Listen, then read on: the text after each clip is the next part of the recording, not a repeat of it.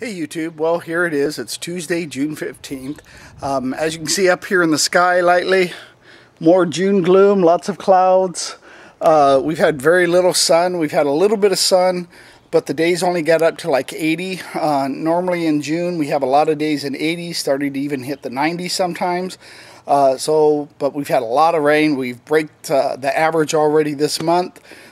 But things haven't been growing that great, but I'll show you real quick some of the stuff that's been growing and some of the changes. Alright, here we go.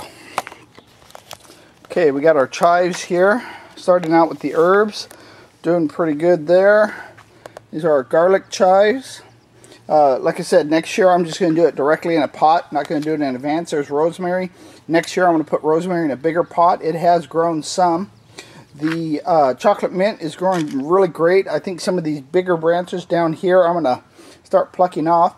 Not sure if I had this last time I showed you a video. This is stevia. This is that sugar substitute plant. It's really sweet, really good. As you can see, this was growing in a greenhouse, so we got some brown spots here just because we've had days that haven't been that warm. The leaves on the strawberry plants are getting nice and big. I have plucked off some of the flowers. Over here, let me see where it was, if I can find it. Oh, right here, I don't know if you can see, had some holes there. And I had some aphids on the back. And I just went ahead and used the hose and sprayed them off. Nice organic way, water, just power hose. Coming over here, the garlic's doing really good. A couple of pieces haven't done that great, but a lot of the other pieces are doing good. The more leaves you see on your garlic, it means more bulbs are growing on it. So we're doing good there. Here we are with our tomatillos. This one's actually come down a little bit. I branch it out, and it's branching out pretty good. The Cherokee purples back there, those have grown up. I've got to get some kind of trellis system on here. I have an idea of what I want to do. It's just with all the rain and the bad weather, I haven't had much chance to do it. Some of these back ones here that weren't getting the greatest sun, they've kind of grown up a little bit. And the chocolate cherries tomato jubilees that I grew are right there.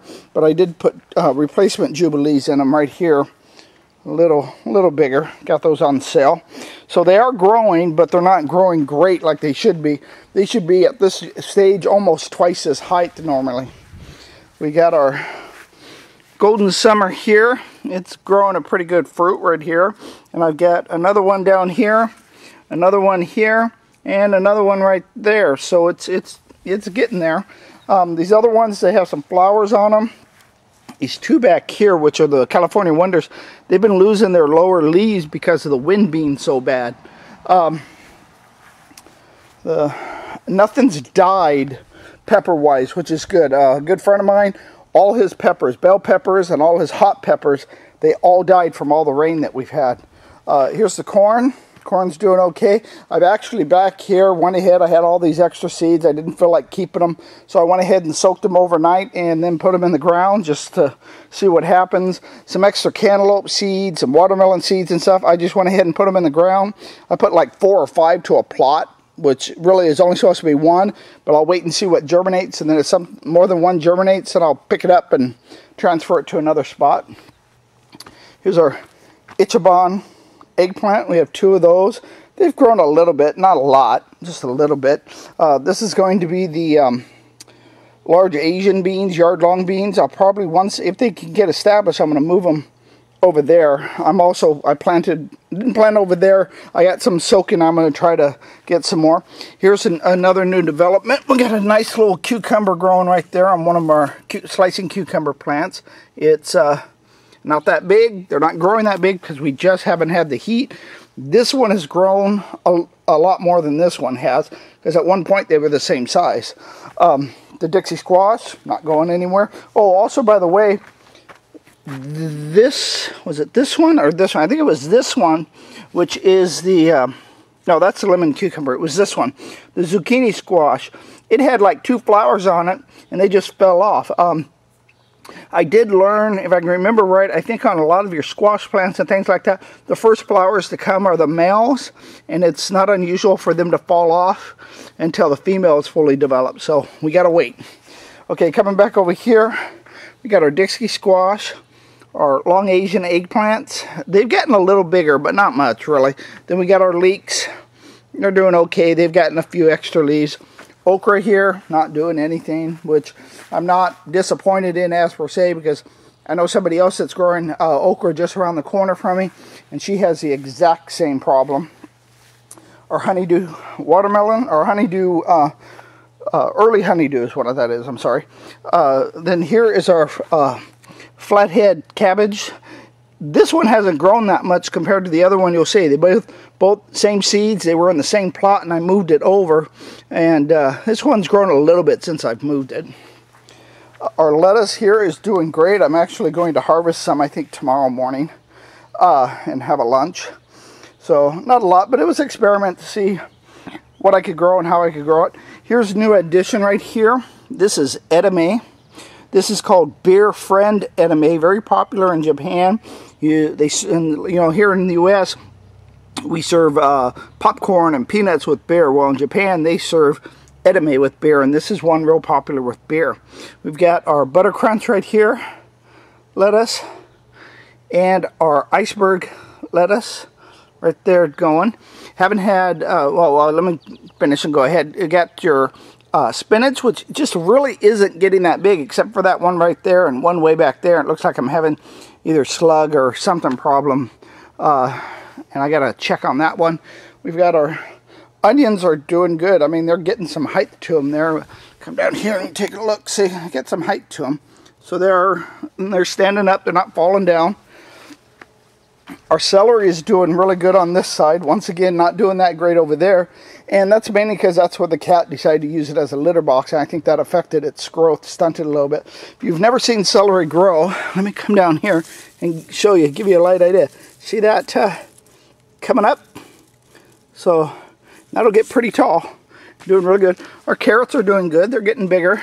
They're getting a little higher than they were. Doing good. Here's our other flathead. If you can see, compare my hand to this right there. This one's doing much better than that other one. Going to be taking these onions out. I had some onions actually prop up, some Walla Wallans. I just ripped them out because I'm going to put the yard-long beans here instead. So these onions are going to come out. Then you look back here, and our snow peas, a little sugar snap snow peas, those are doing really good. Got to get that plastic out of there, blued there last night. But if you see, it's come up. Each one of these is 6 inches. So 6, 12, 18, 24. So almost all of them are about 2 feet high now. So a little more, they're definitely 2 feet high, because that's about, actually on the bottom there, an extra 8 to 10 inches. So we're doing really good down there. Let's come over here and show you the new addition. Here's another form of raised bed. I didn't have the money to buy wood. Oh, there's a sprinkle. Didn't have the money to buy wood to make the bed I eventually want to make here. But what I did is I got a yard of city compost, and I used that as my base, and then I dug holes. These are the Roma tomatoes I kept saying I wanted to plant here. So what I did is I dug holes. I put in 2 big scoopfuls of, a trial scoopful of organic potty mix. And the reason why I use the organic potty mix is it's already got peat moss in it. It's already got the vermiculite in it. It's got all natural fertilizers in it. So I put that in there. I put in 2 scoops of worm compost and 2 scoops of mushroom compost. And also I'm using a product called Tomato Tone. So I put a handful of Tomato Tone in there as well.